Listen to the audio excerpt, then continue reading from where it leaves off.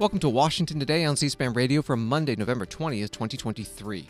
U.S. Court of Appeals hearing on whether there should be a gag order on former President Donald Trump in his criminal case on charges he tried to overturn the 2020 presidential election and instigated the January 6, 2021 attack on the U.S. Capitol. His lawyer argued a gag order violates his right to free speech, especially since he is a presidential candidate for 2024. Government Special Counsel's office said without a gag order, court personnel and witnesses could be in danger. Today is President Joe Biden's birthday. He is 81 years old. He makes a few jokes about his age, and the White House press secretary then gets the serious questions about whether that age matters in the president's reelection campaign. This holiday season could set records for the number of Americans traveling. The Transportation Secretary Pete Buttigieg joins the FAA Administrator Michael Whitaker to talk about what to expect if you are flying. Defense Secretary Lloyd Austin makes an unannounced trip to Ukraine in a show of support as the U.S. Congress is considering President Biden's request for $60 billion in additional aid for Ukraine to continue its war against Russia.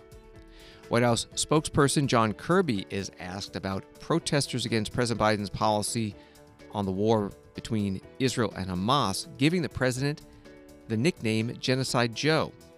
Plus, President Biden does the traditional Thanksgiving turkey pardon. First Lady Jill Biden welcomes the White House Christmas tree, and remembering former First Lady Rosalynn Carter, who died over the weekend at the age of 96. From the Associated Press, a federal appeals court appeared inclined Monday to reimpose at least some restrictions on Donald Trump's speech in his landmark election subversion case, but the judges wrestled with how to craft a gag order that doesn't infringe on the former president's free speech rights or prevent him from defending himself on the campaign trail.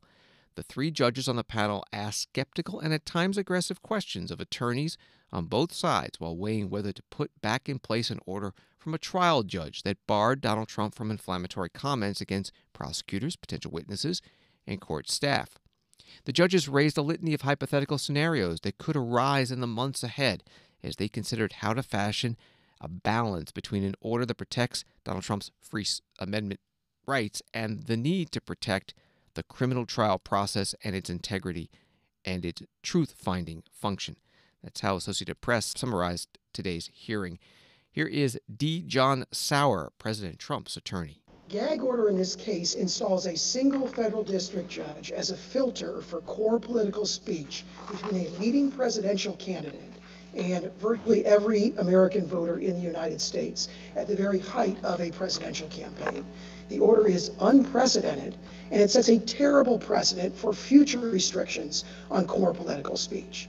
The Supreme Court said in Republican Party of Minnesota against White that we have, quote, never allowed the government to prohibit candidates from communicating relevant information to voters, and it's not the role of the government to dictate what topics are appropriate or necessary to discuss in the context of a political campaign.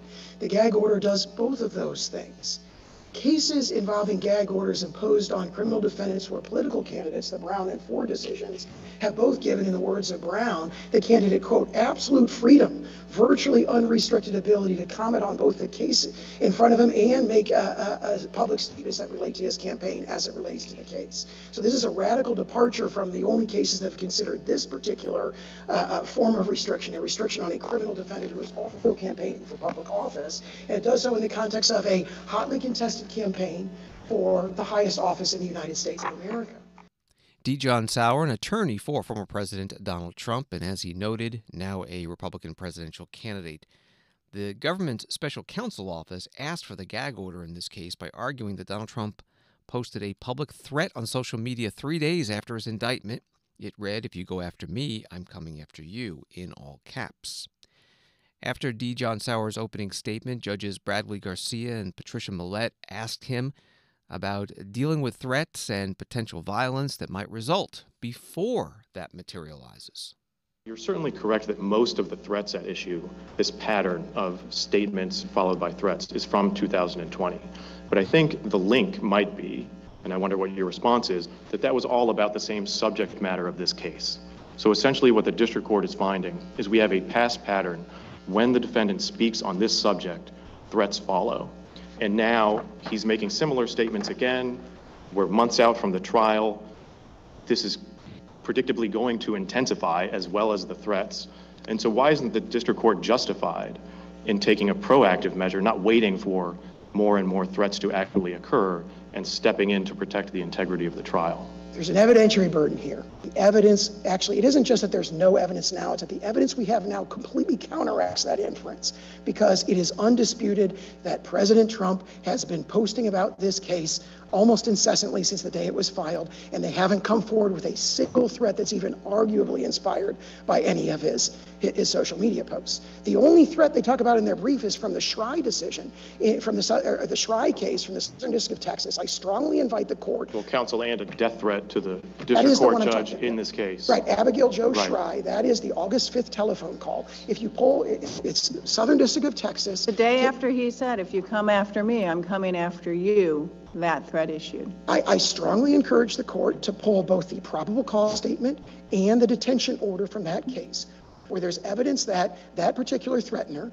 there's no evidence of any reading of social media. That particular threatener is a unemployed, mentally unstable, heavy alcoholic who sits on her couch drinking beer all day, according to her father, never leaves the apartment, watches the news, not reads things on social media, watches the news on TV, gets angry about it, and makes angry, threatening calls. So I'm sorry, counsel, this might have been partly my fault, but I want to go back. Imagine all we had was the 2020 pattern. That evidence is very specific. It's about when the president speaks on this issue, events around January 6th, and that there are very specific threats that people receive. And again, that was a time where, as you're saying, the atmosphere was very tense. As this trial approaches, the atmosphere is going to be increasingly tense. Why does the district court have to wait and see and wait for the threats to come, rather than taking a reasonable action in advance? Again, the standard is imminently impending, solidity of evidence. We have an inference from stuff that happened 3 years ago, countervailed, contradicted by the evidence we actually have here, which is wall to wall. I mean, they are saying, oh, it's an imminent threat that someone could be harassed. And it hasn't happened. A portion of today's hearing, U.S. Court of Appeals for the D.C. Circuit. You heard from Judges Bradley Garcia and some of Patricia Millett, and attorney for President Donald Trump, D. John Sauer. The attorney for the government, Cecil Vanderveden, Justice Department Assistant Special Counsel, got questions from those two judges as well, Bradley Garcia and Patricia Millett. In discussing what is unique about this evidentiary record, can you please respond to the argument that at least most of what's being relied on here is from 2020, and the fact that, in opposing counsel's view, there's been a lot of intense media attention and relatively fewer threats? So I just would like to hear what the strongest points you think are in response to that argument. Yes, Your Honor. So I think it's important to look at two aspects of the record that was before the district court. The first is the fact that, to my knowledge, there has never been a criminal case, and the defendant certainly has not identified one, in which the defendant has routinely, I believe his word was incessantly, taken to public posting to a national audience to routinely vilify the prosecutors as thugs, as deranged, as lunatics, to malign the court as fraud and hack, and to attack witnesses based on their credibility and the substance of their anticipated testimony, calling them liars, cowards, weak, saying one deserves the punishment of death. That alone, I think, would be sufficient for the district court to act. But you combine that with a record going back a number of years, but continuing to this day, in which numerous people have been targeted as a result of the defendant's posts. And I think there are 16 different people that are documented in the record. 8 of them are from the 2020-2021 period, which I believe, Judge Garcia, as you noted, is hardly some tangential time period to this case. This is exactly the core of what this case is all about, this period after the election.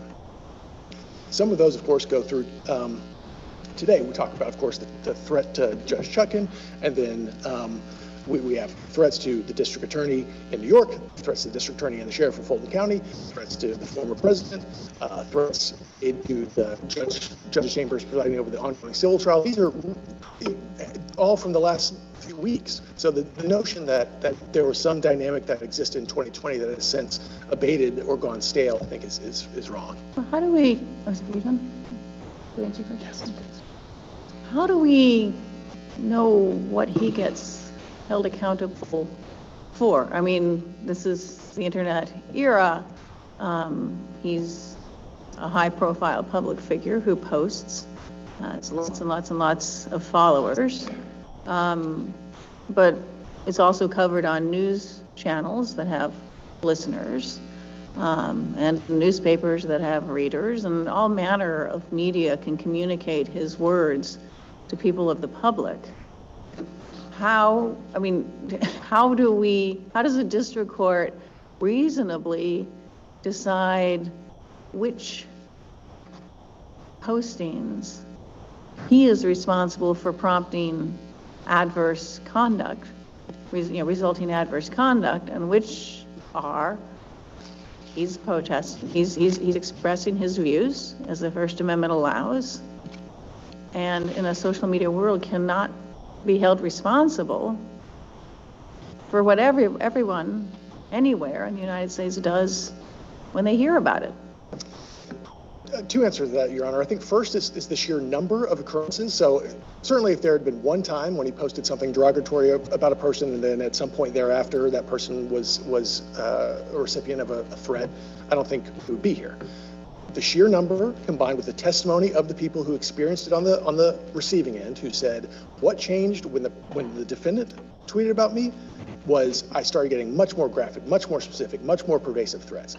When, as one of the witnesses, a poll worker in Georgia, testified to Congress. Do you have any of that with respect to his statements about this criminal trial? No, none of the people who have been directly threatened as a result of this criminal trial have testified about that exact phenomenon, although again, I think the context around the threat to the district court is worth emphasizing. So the indictment came down on August 1st. The arraignment was on August 3rd.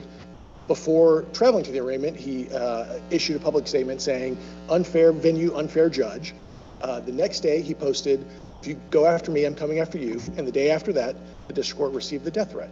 So yes, it's a matter of inference, circumstantial evidence, of course, but the district court made those findings. And to Judge Pillard's point earlier, those are findings of historical fact that should be reviewed for clear error.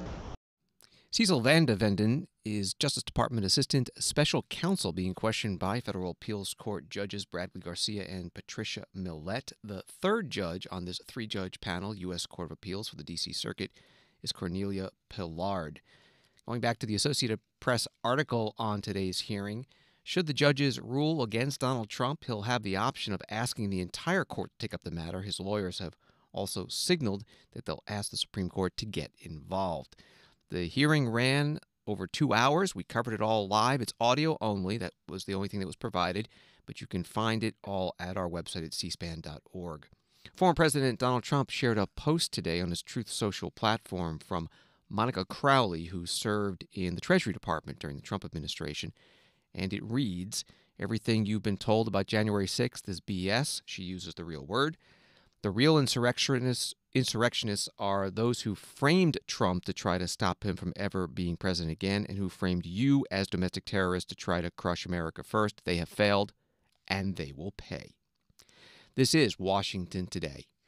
CNN writes that President Joe Biden is marking his 81st birthday milestone Monday with a low-key family celebration as he braces for a strenuous election year ahead. But even as the first family keeps the celebrations muted and out of sight, the moment nevertheless highlights his greatest campaign liability, his advanced age, and along with it perceptions among voters that his physical and mental fitness have declined. On Monday morning, as he presided over the annual Thanksgiving turkey pardon, President Biden seemingly confused pop stars Britney Spears and Taylor Swift. That was from CNN. Also at that turkey pardon, he made a couple of jokes about his age. Here's joke number one. Thanks to the chairman of the National Turkey Federation, Steve Lykin, Steve and your entire family. I got to meet the entire family. And by the way, it's my birthday today, and they can actually sing birthday music. I just want you to know it's difficult turning 60. It's difficult. And joke number two from President Biden. This is the 76th anniversary of this event. And I want you to know I wasn't there in the first one. I was too young to make it up. Later at the White House briefing, Press Secretary Karine Jean-Pierre was asked by reporters about the president's birthday and his reelection campaign. You mentioned the president's excited to be celebrating his birthday, but I'm curious, David Axelrod told the New York Times, quote, Biden thinks he can cheat nature here and it's really risky. A, what's the president's response to David Axelrod? Does he respect his opinion? Does he think he's right? But also, I mean, is there a real alarm happening behind the scenes that the president is simply too old to stake around for another 4 years? No, there's no alarm happening behind the scenes. For Democrats? I can only speak behind the scenes here. There's no alarm happening behind the scenes, and I'm certainly not going to comment on everybody who has something to say. David Axelrod I didn't say that. I nowhere in my response to you that I said that. I said I'm just not going to comment on everyone that has a comment to say. They're going to speak for themselves. I'm going to speak for the president, and here what I'll say is, look. And also, it's just not my job. It's not my job to think through or to tell people what to think, right? Whether it's the American people out there or a political analyst or as your question is about David Axelrod. It's just not my place to speak to that. What I can speak to is how we see this, what our perspective is. Our perspective is that it's not about age. It's about the president's experience. That's what we believe. And it's, as they say, the proof is in the pudding, right? The president has used his experience to pass more bipartisan legislation in recent time than any other president. That's just a fact. That is something that we have seen this president do, and that's because of his experience. He's been able to manage multiple foreign policy challenges. He's been able to do that. That's because of his experience. He's been able to create jobs, raise wages, and lower inflation. Right, and the proof is in the pudding, right? We see that in the data. We see that where we are today than where we were when the president walked into the administration. So what we say is we have to judge him by what he's done, not by his numbers. And one more thing I will add: this is the first president ever that's been able to go to an active war zone without our military, controlling what's happening on the ground. And so, look, I would put the president's stamina, the president's wisdom, ability to get this done on behalf of the American people against anyone on any day of the week. White House Press Secretary Karine Jean-Pierre. David Axelrod was mentioned during the question. He's a Democratic strategist, former advisor to former President Obama. He told New York Times columnist Maureen Dowd regarding President Biden's run for re-election, I think he has a 50-50 shot here, but no better than that, maybe a little worse. He thinks he can cheat nature here, and it's really risky. They've got a real problem if they're counting on Trump to win it for them. I remember Hillary doing that too. Transportation Secretary Pete Buttigieg says that this holiday season is expected to have some of the busiest travel days in U.S. history. In a pre-Thanksgiving news conference today at the Transportation Department, the Secretary was joined by the Federal Aviation Administrator Michael Whitaker to talk about the agency's preparations. Here is Michael Whitaker. As always, the skies will be extremely busy this Thanksgiving. We're expecting almost 50,000 flights on Wednesday. 49,600 is our current estimate, and that eclipses last year. We will be working around the clock to make sure passengers get to their destinations safely. We are going to be handling the East Coast volume by opening the Holiday Airspace Release Program and the Holiday Gulf routes. This is the restricted airspace off the East Coast and in the Gulf of Mexico that the military releases to the FAA for commercial plane use. These initiatives lessen inland volume and reduce delays. We've also cleared 169 new faster routes along the East Coast to shorten flight times. And we coordinated with the commercial space industry to make sure no launches are scheduled, opening even more airspace in the days surrounding Thanksgiving. As we prepare for the upcoming winter weather, we have awarded over $50 million to airports around the nation for de-icing equipment to help passengers get to their destinations safely. So while we don't control the weather, we're doing everything in our power to keep flights safe and keep cancellations and delays low this Thanksgiving. We want the airspace to operate as efficiently as possible, but our first mission is always safety. Last week, as you know, I received the independent safety review team's findings on aviation safety. This team of experts was convened in April as part of the call to action to examine ways to further enhance safety and reliability in the nation's aerospace system. We welcome the safety review team's recommendations, and we're taking action on them right now. Friday, we announced several key initiatives to increase our rate of hiring and training of air traffic controllers. These include optimizing our Controller Academy in Oklahoma City, making sure that we fill every seat, and building satellite training facilities at our existing locations around the country for advanced controller training. We're moving to a year-round hiring track for experienced controllers, allowing veterans and other professionals to direct hire into facilities when they become available for employment. We're also creating a track for direct hiring for students from aeronautical colleges and universities who complete the requisite training and pass our skills exam. This will allow successful graduates to move quickly directly into on-the-job training at facilities. And finally, we're deploying high-resolution tower simulators in 95 facilities across the country, starting with Austin in January.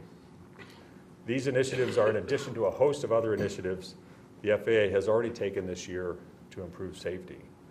And I think all of these initiatives show that safety is a journey of continuous improvement, and we will strive to continue to improve.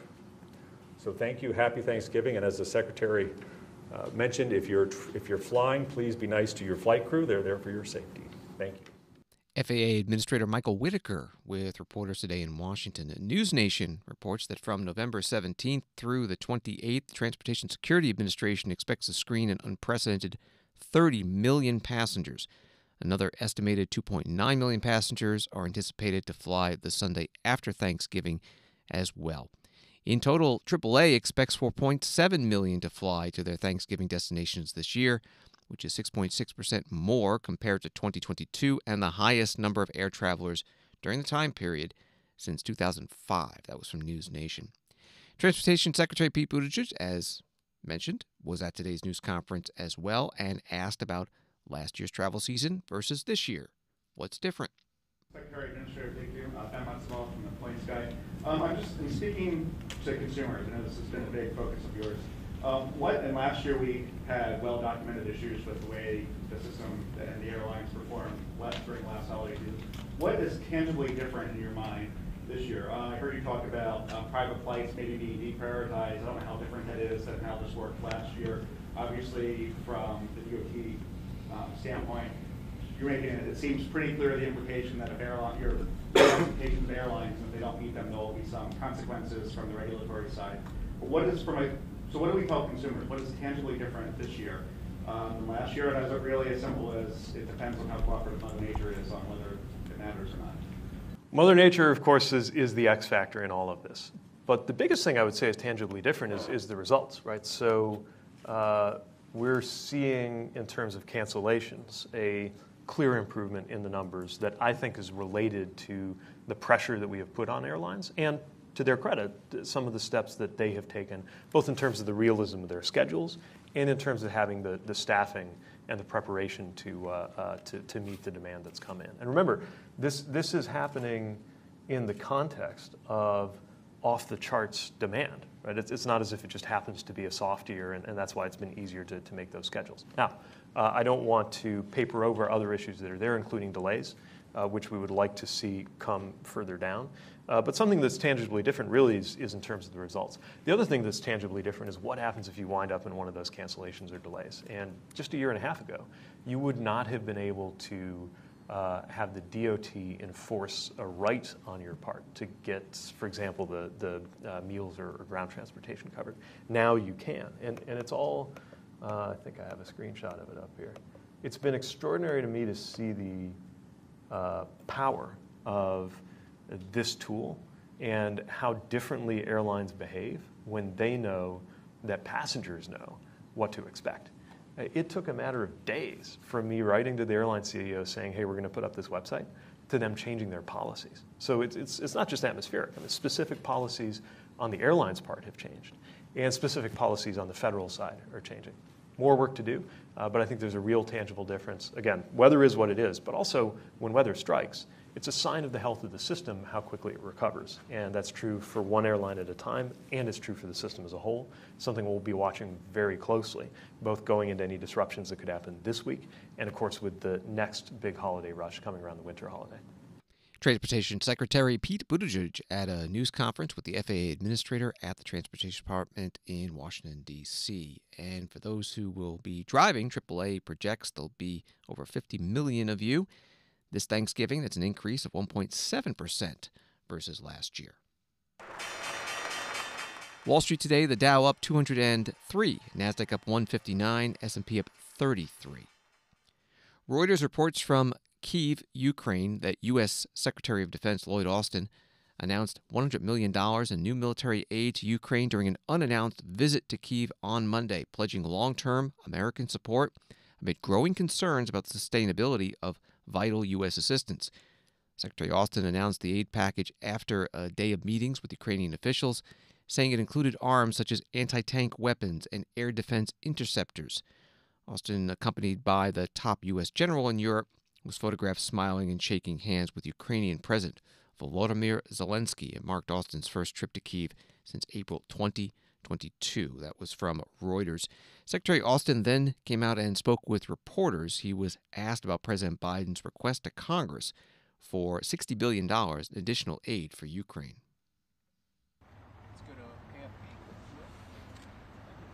Secretary Austin, how worried are you personally about the future of U.S. security aid for Ukraine giving opposition in Congress? And how did you seek to reassure the Ukrainians during your visit that U.S. backing will continue? Well, I continue to see bipartisan support in both chambers of Congress. And I know that there are some things that we need to continue to work through to get the supplemental request approved. And we'll continue to work with Congress to do that. Again, Congress, our congressional members have valid questions that we will answer. And but again, I would point out that Ukraine matters. What happens here matters, not just to Ukraine, but to the entire world. This is about the rules-based international order. This is about, not living in a world where a dictator can wake up one day and decide to annex the property of his peaceful neighbor. That's not the world that we want to live in. And so this is more than just Ukraine. This is about, again, the rules-based international order. Defense Secretary Lloyd Austin in Kyiv with reporters. CBS News writes that Defense Secretary Austin's visit to Kyiv came shortly after Ukraine's military announced new advances into Russian-held ground in the east of the country. Ukrainian forces have crossed the Dnipro River in the Kherson region and pushed 2 to 5 miles into territory that had been occupied for months by Russian troops, according to preliminary information shared by Ukrainian military spokesperson. If confirmed, it would be Ukraine's first significant military advance in months. That was from CBS News. Secretary Austin also got a question today about how to break what appears to be a general stalemate on a 600-mile-long front. I know that you and your team and your counterparts on the military side have been working really hard over the last year and a half to support Ukraine, to train their forces, to get it a number of different capabilities, and yet the offensive operations haven't had the outcome that everybody wanted. How does this deadlock on the battlefield get broken, given that you guys have given all the support that you thought you could give? Well, let's take stock of what the Ukrainians have actually done. They've taken back half the ground that the Russians originally occupied. I think that's a pretty big deal. I think if you look at what they've accomplished here with the Black Sea Fleet, they have inflicted significant pain on that fleet and actually caused them to reposition a bit. If you look at the damage that they've created to Russians' land forces overall, it's significant, and it will take Russia quite a while to recover from that, and in order to create the kinds of force that it had before this began. So we have to give credit what credit is due. I mean, we said it was going to be a tough fight. It's a grinding fight, and I think we'll continue to see that in the future. Now, what's important, as you pointed out in your earlier part of the question, is that they learn from operations in the past, and that they make the right adjustments, and that they anticipate that the enemy will also adjust as they are adjusting. So. Defense Secretary Lloyd Austin with reporters in Kyiv, Ukraine. Now to Israel's war with Hamas. This from the Times of Israel. White House National Security Council spokesperson John Kirby says we're closer now to a hostage deal than we've been before with regard to reaching a deal to secure the release of some 240 hostages of all ages from Gaza. John Kirby declined to elaborate any further regarding the details. U.S. President Joe Biden affirmed earlier in the day that he believes the deal is closer than had been possible previously as well. That was from the Times of Israel. Here's John Kirby in the White House briefing room. I just want to let you know we're still working this hour by hour. I do not have an update for you on the hostage deal that we're trying to negotiate. But as you heard the Deputy National Security Advisor say yesterday, we believe we're closer than we've ever been. So we're hopeful. But there's still work to be done, and nothing is done until it's all done. So we're going to keep working on this. John Kirby is Strategic Communications Coordinator for the White House National Security Council in the White House briefing room. During the Q&A portion with reporters, he was asked about protesters in the U.S. opposed to President Biden's policies on the Israel-Hamas war, giving the president a negative nickname. Protesters here in D.C., in New York, across the country, they've settled on a nickname for the president. They've been calling him Genocide Joe. They wrote it on the gates. Do you have a response from the White House to that nickname that they've settled on? We're not worried about nicknames and bumper stickers. I mean, it's First Amendment, free speech.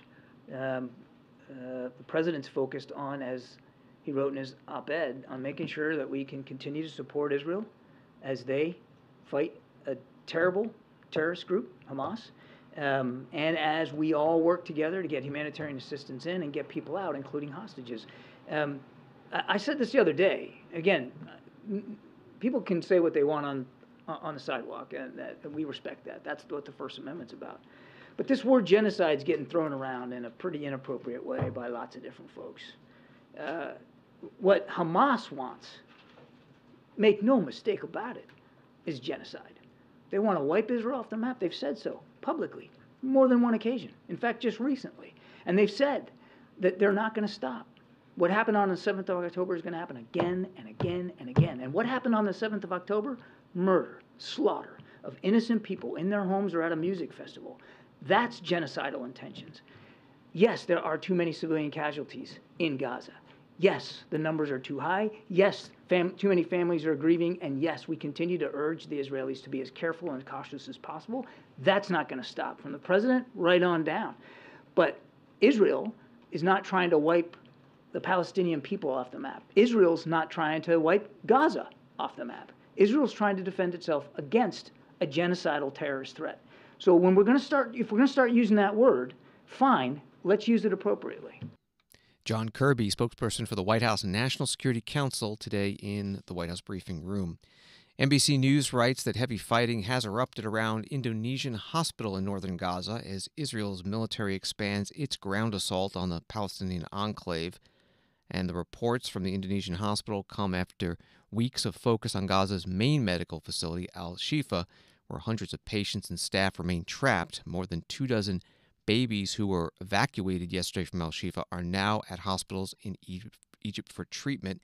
And Israel released videos that it said showed Hamas hostages and a tunnel at Al-Shifa, as the fate of Gaza's hospitals continued to be a focus of the war's dueling narratives amid growing outrage at the plight of civilians under the Israeli assault. That's how NBC News summarized the headlines today.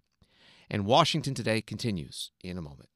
People often think C-SPAN is funded by the federal government. In fact, we're a nonprofit organization that receives no government funding. As news consumption changes, you can help ensure the future of C-SPAN's unfiltered coverage of national government and politics. We hope you'll consider making a tax-deductible contribution that will support our daily editorial operations. To learn more, visit cspan.org/donate. Welcome back to Washington Today, available as a podcast on the C-SPAN Now mobile app and wherever you get your podcasts. And now back to the White House turkey pardon, which some say goes back to President Abraham Lincoln, whose son asked that he let a pet turkey live instead of being eaten for Thanksgiving dinner. CNN writes that the first documented turkey pardon was given by John F. Kennedy in 1963, though it didn't catch on right away. Even though Gerald Ford pardoned Richard Nixon, neither one of them decided to pardon any turkeys as president. Turkey pardoning became the norm in 1989 when George H.W. Bush revived the tradition, now a staple of the White House holiday season. That was from CNN. The two turkeys this year are a pair of 42-pound birds named Liberty and Bell, raised in a barn by Jenny O in Wilmar, Minnesota. And another tradition, they spend the night before the pardon in the fancy Willard Hotel, not far from the White House. The National Turkey Federation president, Steve Lyken, yesterday at a news conference explained how they were getting ready for their big day. So Liberty and Bell were hatched as part of the presidential flock back in July. They were raised like all of our turkeys, protected, of course, from weather extremes and predators in a barn, free to walk about with constant access to water and feed. In addition, they were further prepared to be in the spotlight, as you can imagine, opportunities like this that they're not used to, with lots of people around and cameras clicking. They listen to all kinds of music to get ready for the crowds and people along the way. I can confirm they are, in fact, Swifties, and they do enjoy some Prince.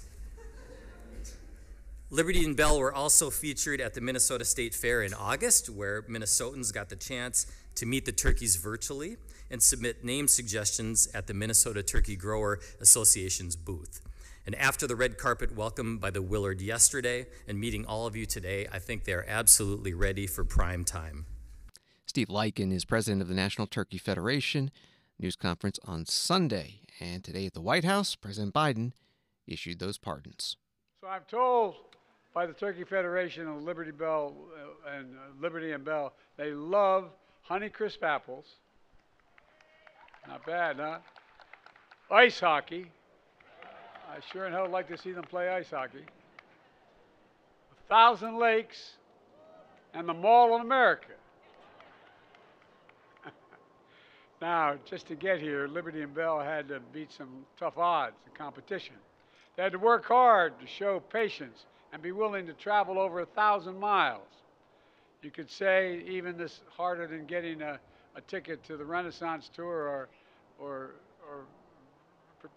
Britney's tour. She's down in, it's kind of warm in Brazil right now. Look, folks, based on their commitment to being productive members of society as they head to their new home at the University of Minnesota, going to bring them on up, or do I do it there?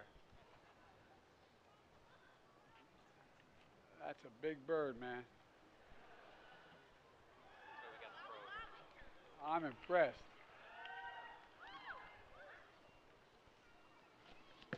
I hereby pardon Liberty and Bell. All right. Congratulations, birds. Congratulations. Look, now let me conclude on a serious note about why we have Thanksgiving in the first place. To remind ourselves, and we sometimes forget this, how we have so much to be thankful for as a nation. This week we'll gather with the people we love and the traditions that each of us have built up in our own families.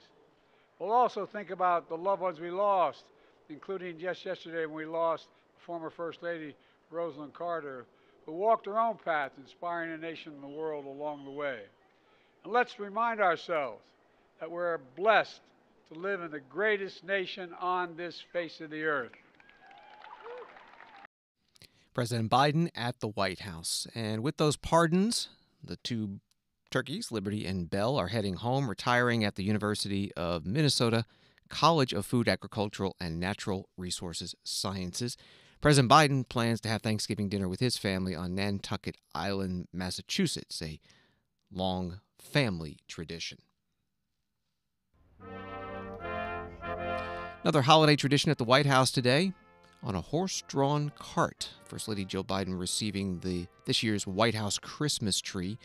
Clydesdale horses with Christmas tree ornaments and green-white ribbons braided into their hair. Jingle bells on their bridles, the drivers in top hats and black tuxedos. And First Lady Jill Biden made some remarks. I just want to say, well, early Merry Christmas, Happy Thanksgiving. I hope you saw all our military families. It was so nice of them to join us today, all the children. And the tree, which is magnificent, is from the Klein Church Nursery. And some of the kids said that they had never seen a tree so big. So I hope you'll all come back during the holidays with your families and join us and come see the tree when it's decorated. So thank you. Thanks for being here. Happy holidays. First Lady Jill Biden in the White House driveway. That nursery, Klein Church, is in Fleetwood, North Carolina, and the 18.5-foot Fraser fir will be put up in the White House Blue Room as the White House Christmas tree. First Lady Jill Biden and other former First Ladies and former presidents are remembering former First Lady Rosalynn Carter, who died on Sunday at the age of 96. Jill Biden posting, First Lady Rosalynn Carter walked her own path, inspiring a nation and the world along the way. My love is with the entire Carter family as they and we grieve our dearest Rosalynn. Former First Lady Michelle Obama writing, guided by her abiding faith and her commitment to service, Mrs. Carter used her platform in profoundly meaningful ways. Former President George W. Bush and former First Lady Laura Bush with this statement, there was no greater advocate of President Carter, and their partnership set a wonderful example of loyalty and fidelity. She leaves behind an important legacy in her work to destigmatize mental health. There are also statements of praise from former President Bill Clinton and former First Lady Hillary Clinton and former President Donald Trump and former First Lady Melania Trump. C-SPAN interviewed Rosalynn Carter in 2013, and we asked about that focus on mental health. I got upset with the press, too, because they covered my mental health work the first few meetings I had. And then they never showed up anymore. And one of the things I wanted to do is bring attention to the issue and how terrible it was and what few services there were. And thinking just getting it out in the public. That's what I did in Georgia, developed a good program in Georgia, by the way. But they just didn't come. And so one day I was walking in the downstairs floor in the White House and met this woman who was one of the press people. And I said, you don't ever cover nobody ever covers my meetings. She said, Ms. Carter, mental health is just not a sexy issue. and that I didn't like, but I never did get very much coverage for it. But we toured the country, found out what was needed, developed legislation, and passed the Mental Health Systems Act of 1980. It passed through Congress 1 month before Jimmy, as he says, was involuntarily retired from the White House, and the incoming president put it on his shelf, never implemented it. It was one of the greatest disappointments of my life. And now we had a mental health symposium here at the Carter Center. I have a great mental health program here last week. And one of the people who worked with me in the White House, the program, the subject was the Affordable Care Act. And he did a comparison of what we did in 1980 with what the Affordable Care Act. It is almost identical. We just passed parity. It was announced here, the final regulations. I had parity in the 1980 Mental Health Systems Act. I mean, it's really, things don't move very fast in the mental health field. But I'm so thrilled now that we have parity and that we have the Affordable Care Act covers parity. And we also had integration in the 1980 legislation, combining mental health and substance use, behavioral health. Former First Lady Rosalynn Carter, interviewed by C-SPAN in 2013. She died on Sunday at the age of 96, just a few days after entering hospice care. Former President Jimmy Carter, who is 99 years old and also in hospice care, putting out a statement, Rosalynn was my equal partner in everything I ever accomplished. She gave me wise guidance and encouragement when I needed it. As long as Rosalynn was in the world, I always knew somebody loved and supported me. Rosalynn Carter's funeral will be next week in Plains, Georgia. Thanks for listening to Washington Today. Sign up for C-SPAN's free evening newsletter Word for Word and get the stories making headlines in Washington emailed to you every day. Subscribe at cspan.org/connect. Have a good night.